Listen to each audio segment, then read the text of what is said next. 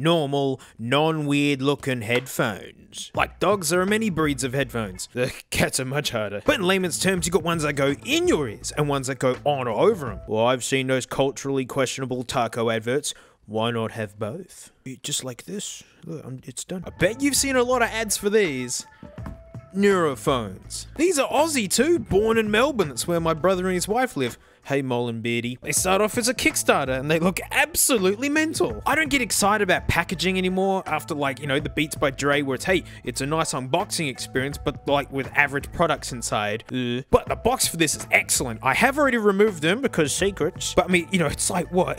Die cut foam. It's nice. It's really well packed. But who cares about the box? Let's see those cans. Like right out the gates, they are built gloriously. Like Sony XM4s, they're nice. Like, they got amazing noise cancelling. Yeah, it's all plastic and whatever feeling. Not terrible, just how things are now. Metal. And these are the softest silicone ear pads I think I've ever felt. Like, if leather is high tier for like natural materials, then this right here is high tier for man-made materials. So the whole vibe with these and why folks are really interested is that we all hear music differently. I mean, it's why studios have crazy shapes all around the place. It's to direct the sound around. All of our ears have different shapes inside, so that means we hear stuff differently. We'd all like to have headphones that have a balanced sound, you know, where you can hear the low stuff and the high stuff. So these are meant to map your ears and tune your music just for you. Like, legit, you gotta learn how to fit them. Like, these go right in your ears and they have to seal. And like, look, my left ear is a different shape to my right ear. It's normal, I swear. But it's always been a pain to get specific earplugs to fit right. Straight up, it's gonna get frustrating as it's hard to know if you've done it right. These actually need to face away from you. Thankfully, the app does a test and like, here, I'll show you. Oh! Once it's checked the seal, it'll play these crazy arpeggios in these like frequencies. It's super sci-fi and it's like super easy because legit you just sit there and do nothing and wait like 60 seconds or so. And it's done. You can see it's got neutral and personalized. Like normally it shows a bubble here. Here's the one that I've just made. And there's the one from my iPhone. It's cool that like jumps it over. But for some reason on this, the Dingus Pod Touch, it's not showing it. I can't use my phone because it's actually recording these videos, by the way. You can see on the box like this bubble they give you. It's meant to represent like how your ears like to hear things. You know, some people's ears are really sensitive to sub bass, or maybe not sensitive at all, so really bassy headphones just sound really regular to them. People also reported that every time they did it, the shape looked a little bit different. But who cares, right? All the bubbles in the world mean nothing if these don't sound any good. So do they sound any good? Yeah. Yeah, they do. But I bet you're all wondering, like, why do they look like this? Most headphones are just a single membrane. Don't cry for the mockies, they were already trash. Ew.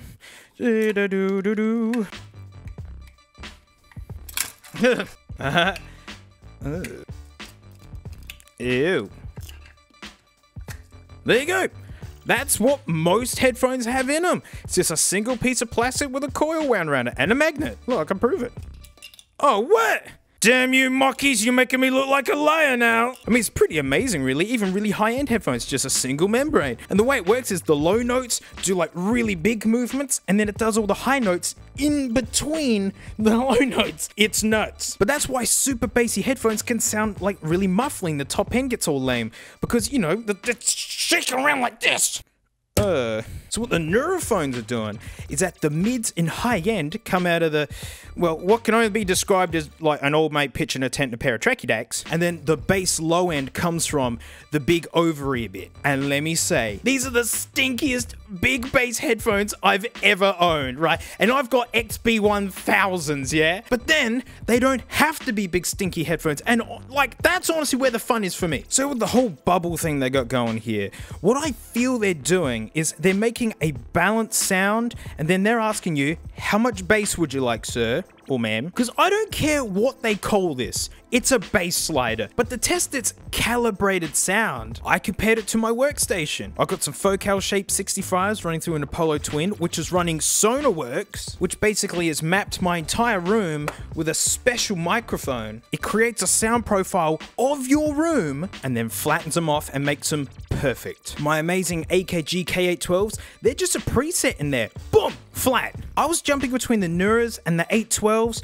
and I was still liking this. But honestly, the main event, right, the bass slider, it's hilarious. Because I mean, like, the top end is being handled by these little dingus things. You crank that slider all the way until literally, yes, they shake on your head. That's the vibe they're going for, is that they... And that's where they're selling the immersion idea. But overhyped marketing aside, it's a bass slider and it works. Like, you can have stinky nightclub bass. I had gig residencies in nightclubs, and like, yeah, it's cranked all the way that it's beautifully disgusting. If it's already gonna look weird, it might as well be fun too. Wait, so it's providing a balanced sound with basically unlimited bass at your disposal that doesn't disturb the top end? This sounds like a trip in a gravy boat, mate, and all my dreams are coming true. Well, I do have some grumbles. It's got touch controls. Awesome.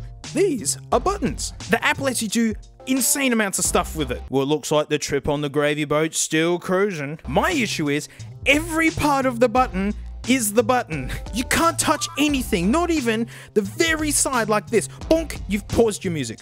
Bonk, you've turned off the noise cancelling. They got a headband, nothing wrong with that. They slide really easily too. Nothing wrong with that either. But these are such a specific fit. You know, I got better at putting them on, but I always needed to adjust the headband because in the tussle of getting them on, this adjusts a little bit. Where do you think I'm gonna touch to adjust it? Yeah, like this. Look, that's natural, is to use them to adjust. But then, bonk, bonk. So I just turned the touch buttons off. Like, if you got a smartwatch made in the last 4 years, you can just override those buttons easily. And the pop noise it does for whenever you've pressed them, I don't know, it's a frequency to my ears that's like almost startling. It's like, bonk. But I wish I could tighten these. As I said, they're a really, really specific fit, and like, what I'd like to do is get them so they fit perfect, get it all adjusted, and then go, and so every time I take them off and put them on, it's the same. It's the thing that keeps changing, and it really affects how they fit. I don't know why they've got such simple adjustment. I mean, these aren't for sharing, like, they're like butt plugs for your ears. I mean, like, yeah, the app offers like different maps, so like different people can use the same phone with the same headphones, but in fact, in public, you almost want to make sure there isn't any old mate's gold hanging off the ends of these before wearing them around your neck. But yeah, if you can just go and tighten them, that'd just be gravy boat. Now, like, the app is neat. The setup process, the way it checks to make sure your ears are sealed, good, awesome. It's slow though, really slow. I mean, yes, I was playing around with it quite a bit, you know, because every song I wanted to play with that bass slider, and Noise's tentacles at max whack bass settings, funny. Super fun. But like jumping in between Tidal and Nura app, it would keep needing to connect to the servers. It could take like 15 seconds, or literally in the case of 2 times filming this, lock up completely. The bass slider it's just stepped. I really hoped it'd be infinite, you know what I mean? So in the app, after doing the crazy ear rave as it measures your ears, it'll play some music, but it's not personalized yet. When you flip that switch, and it's like, whoa. But the non-personalized sound is awful, like really poor. I mean, it doesn't matter because the whole point of these is that you get the sound that's tailored just for you. The personalized sound, that's why you bought them. Like, I'm not accusing, but I wouldn't be the first to say it feels a little bit put on.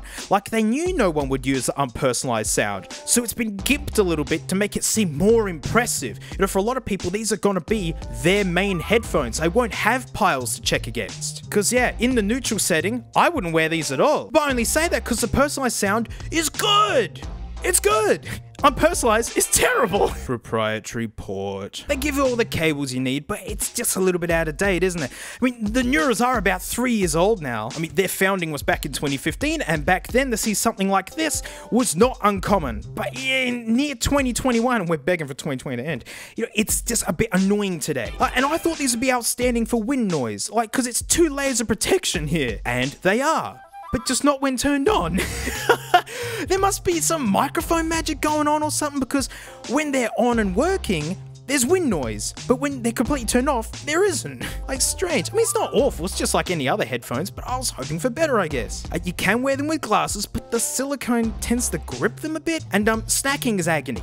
I mean, eat chips while blocking your ears, and like, you'll know, and you're all looking same because you're all trying now. Everyone's just wincing with mouthfuls of snacks with their ears blocked. And annoyingly at times, the app just ignored my touch button settings, which is turn them off, please. So I'll be putting them on and like practicing how to fit them, and boop, boop, boop, boop. All I've got is Christopher Cross's all right pausing and I'm pausing.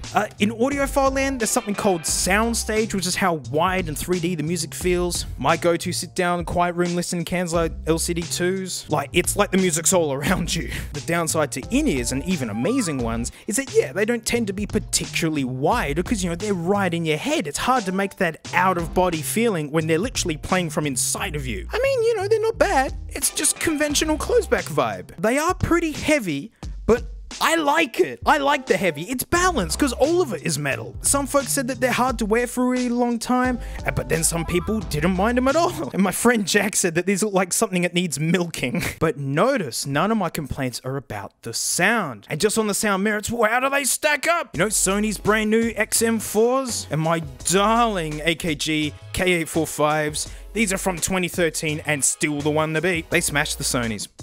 Oh, they smashed the Sonys. But I mean, these are cheaper, lighter, more comfortable. You know, there's no old mate special going on in here. The noise cancelling is better. It comes with a hard case. But sound-wise, give me them Nuras, mate. The top end is better. The top end's great. And then just with the bottomless pit of stinky bass. It's bottomless, guys. They really do shake on your head. But what about the AKGs? Because, I mean, I preferred these over the Sonys as well. I mean, they don't have any noise cancelling. They're old. I'd hate to take these on walks, whereas the Sonys are lovely. And, it's hard. The AKGs still go really low in a classy, effortless way, and they are way wider feeling with like more detail. But the Nuras are really fun though. Like they feel like they sit on the same shelf. This guy does this, but this guy does this. Like sitting around in a quiet house on a couch, I'm gonna put the AKGs on. They're just way more open feeling while being closed back wireless. But out and about, give me the Nuras, man. These are awful outside. No noise cancelling, wind goes. And just a quick doot about the noise cancelling with the Nuraphones. It didn't have it when launched, and they got it working with an update. Boom! Every Nuraphone now has noise cancelling, and it's like it's conventionally good. That's amazing. They aren't cheap, but trying to add value, mate. Nura are looking where the market is. They sell a gaming headset. It means like, yeah, you can just wire them straight in your computer. I think this is clever because, you know, this money, you're looking at Astro A50s, really nice gaming headset, and just really nice headphones in general. And so for a lot of people, it's hard to juggle. Do I get headphones or a headset? Again, why not have three things? Proprietary, but it's a really nice fit. Look at that. It's like a Lego block. But as a point of comparison, mate, we gotta take a listen to all the microphones that come in these naturally, because yeah, you can make phone calls with any of these. Twice one time, me and Kev were out doing burnouts. Kev was like, mate, you gotta bust Mum's Corolla. Mate, don't worry about it, we're all gonna bust Mum's Corolla. And then we busted Mum's Corolla. So, like, Mum's Corolla's all busted up, right? But it's worse because all the shopping's in the back still with, like, nowhere near home. And, like, Mum's in the back too. Like, she was livid. I'm pretty sure she was yelling the whole time, but Ugly was... So, like, Dad's come and picked us up in the VC Commodore, which is pretty sweet where he bust this bird out. But, like, I haven't told him we didn't get any of the shopping out of the boot yet. But it's like, we're another half hour away from home anyway. I'll tell Dad when we get home. So, like, I told Dad about the shopping, and he was pretty mad because he banned me from food. And it was for 9 months as well. 9 months, no food. Well, I mean, to be honest, like, he only said that after I accidentally broke the glove box lid on the VC Commodore, get my sunnies out. He actually says he doesn't care about the shopping, but... mate, he cares about that car. The regular mic in this, it's okay. It kind of waves in and out a little bit. The gaming one is way clearer. It's a little bit peaky at times. I couldn't change it while using on my iPhone. But still, you know, a massive improvement if you want to use them for games. And, you know, Zoom meetings as well. It comes with this secure clip to, like, hold this in place.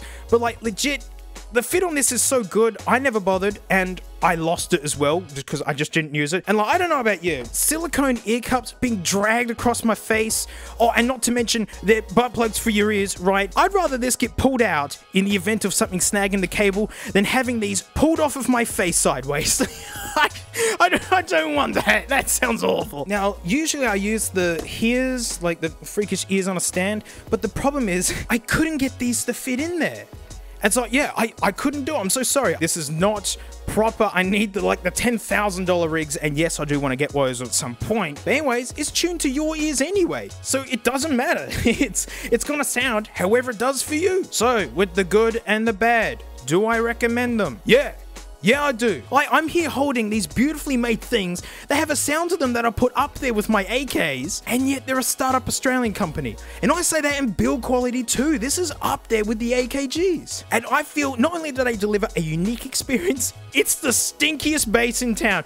Make that a tech sticker, mate. DankPods Awards, stinkiest bass of the year. But that's only if you want stinky bass. You can just dial it down. You can have them as flat as you want. I got better at wearing them. You're gonna have to practice, and the angle of attack really matters. I found I had the headband too far back for some reason. You know, with the noise cancelling, like, they kept all the noise of the big trucks out around here when I'm going for walks, which means they're usable anyway. If you guys can just make these lockable and just give a slight dead zone around the touch buttons, just a little bit. But heck yeah, if they've been sitting in the shopping cart and you've been so tempted just to hit buy it now, look, it's not a scam. These are really fun, and they're built like something that you want to keep and look after. Satisfyingly cold and heavy, yet strangely soft. Nice job, Nura. Go, Aussies. And that's it. Thanks so much for watching. Huge thanks to my patrons, especially these stinky names right here. Mate, $1 a month. I do extra videos, and headphone videos are hard work. They don't seem it, but the research behind it, man,